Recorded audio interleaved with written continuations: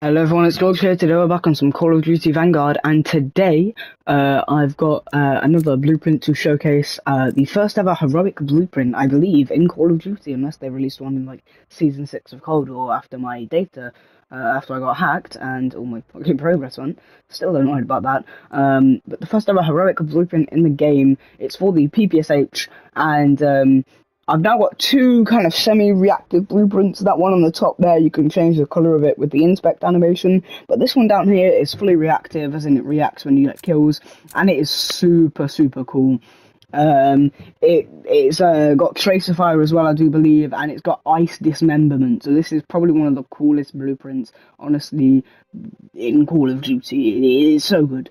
I'm probably not going to spend any more money on this game, because I really want to save a lot of my spending power for Modern Warfare, because I can really tell the blueprints in that game are going to slap so hard. It's got a brand new engine, it's going to look gorgeous. Yeah, I'm looking forward to that game a lot. So I'm probably not going to spend any more money on Vanguard, but it is, in my opinion, I mean, there's a lot of issues with this game, but the core gameplay is fun, and I will stand by that. I enjoy Vanguard, as it's a good game. There's a lot of issues surrounding it and all of that, but and you know, the general consensus is that it's, you know, on the lower end of the Call of Duty spectrum, but I honestly don't mind it that much. It's not the greatest Call of Duty game of all time, but I like it. It's alright in my eyes. And this blueprint especially is very cool. So we're going to get into a game with it and see what we can do. To be fair, having both these guns is pretty cool. So let's check out the tracer fire. Oh wow, that's sick. That's really cool. Ha! Okay, right. Let's see what happens when you kill someone, because it's got like icicle dismemberment or something. I did change the sight. Oh wow, that's really cool, bro. It like blows them back in like an ice cloud or something. That's sick. Oh, I'm just very bad at the game. Yeah, no, I changed the sight on the gun. Wow, that is really cool. Bro, the end of my gun has got ice pouring out of it. That is sick. I changed the sight on the gun because it had one of my least favourite sights in the game on it. It was the, like the 1.35 times ice, like it was a 1.35 times rounded sight. I can't tell if that's an enemy or not. Yeah, no, I really don't like that sight. Oh, this gun's amazing. Jeez. This is ridiculous. That is insane. It should have a weapon inspect as well. Let's check it out. Hang on. Oh wait! Oh shit! Oh, sick! Finally, we've got those really cool inspects from Cold War back. Oh, I did not even realize that on this blueprint that those inspects were back. I mean, I knew that this gun had like a different inspect. Can you go away? I knew that this gun had like a different inspect, because like you press that button, it changes colour. You know, pretty cool, pretty cool. I didn't realise, let's have a look at it again. This gun had a different inspect, so that's sick. I'm a fan of that, I'm a big fan of that. Okay, I'm gonna need to clutch back up. I was having a decent start to this game. Great aim there from me.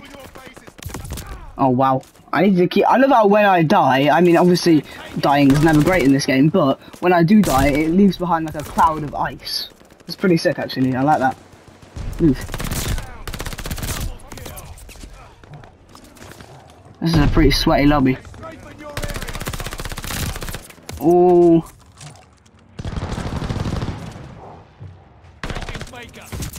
Oh, what? Move from up there. Why are you sat there? Still not. It's been several years now. I still don't get why camping is fun. Oh my days! Move.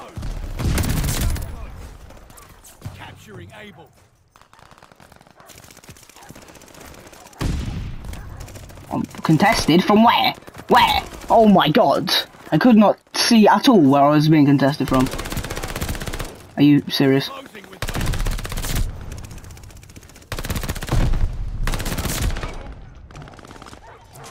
Come on, get the reload off.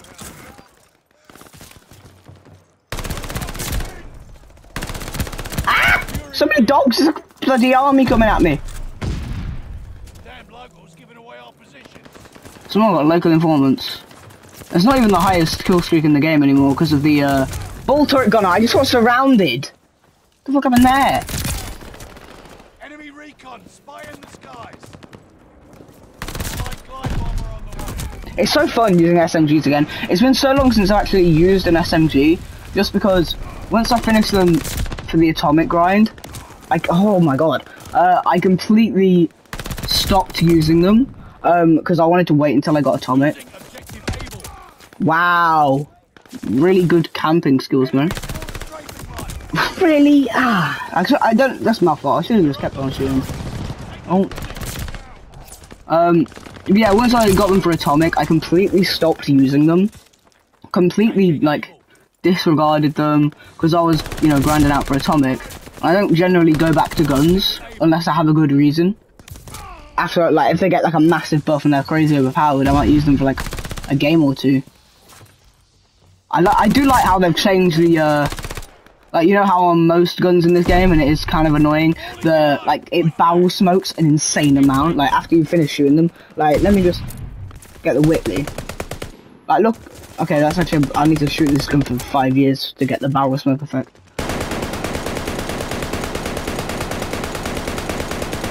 Right, you see like that? Oh, it's kind of hard in this light, but it smokes a lot. Like on most other guns, I don't know why it's not doing it here exactly when I need it to. But they've changed the effect to an ice, like smoky kind of effect, which is really cool in my opinion. And the PPSH, I mean, I don't even think I got the PPSH gold or diamond. I actually think I completely disregarded it in terms of getting it to gold or whatever. So I won't get atomic on it, obviously, and I know there's people behind me, but I don't want to fight them right now. So I won't get it atomic or whatever. So having this as like a separate super cool camo is pretty nice. That's an angry man with a katana. Yeah, okay. Oh, I know this isn't an assault rifle showcase, but I did just want to use that gun so that I could really. Oh, I just went crazy. Okay, yeah, sure, I didn't want that kill anyway. Move. Enemy recon, spy in the sky. Ah! I should be dead. I should be dead. I don't know why I didn't use my assault rifle for that. And there's someone up there, of course there is. Because why wouldn't there be a camper? Like, there is actually a playlist that I want to try out. It's like literally called Campers Beware, where if anyone camps at all, they get like if you stop moving at all for it's not for like a certain amount of time. Like if you don't move, you instantly get like highlighted on the map, super bright. People can see exactly where you are, and it's like literally Campers. I don't know what the playlist is exactly called, but it's something like Campers Worst Nightmare. It looks crazy. So yeah, this is a really sweaty lobby. And considering I'm going full sweat, it's not a very good game at all. Like, I've played really badly considering I'm trying. But it was mainly just so I could see the blueprint in action, which is extremely cool. And and if you look at it from the start of the game, it's gone from like not really covered in ice to completely icy. Like at the start it was just a normal gun with some icicles on the barrel, but now it's like completely turned into an ice gun, which is super cool.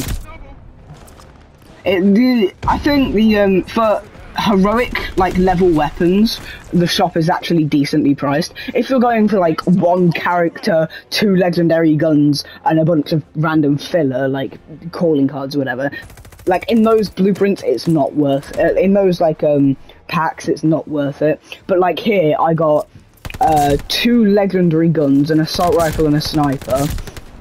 I got this heroic SMG blueprint. I got like a bunch of I got like 2 calling cards, a charm, and something else. And I also got even more value because instead of just buying COD points, I got like the pack where it's the same price as 2.4k COD points, but you get like a legendary pack on top of it.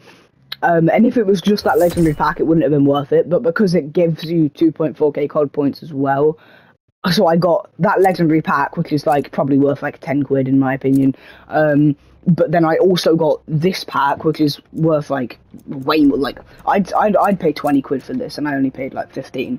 So it's definitely worth it. In that pack, it was like the £16 pack was the Skull Collector one. So I got, okay, I can't actually view it. That's really annoying. But I got this operator skin. And where is he? This one. Yeah, I got that operator skin and then like a bunch of other stuff. And it's really good. Honestly, I'm very happy with it. I definitely pick it up if you have the disposable income. And yeah, it's definitely worth it. Very cool pack. So thank you all for watching and goodbye.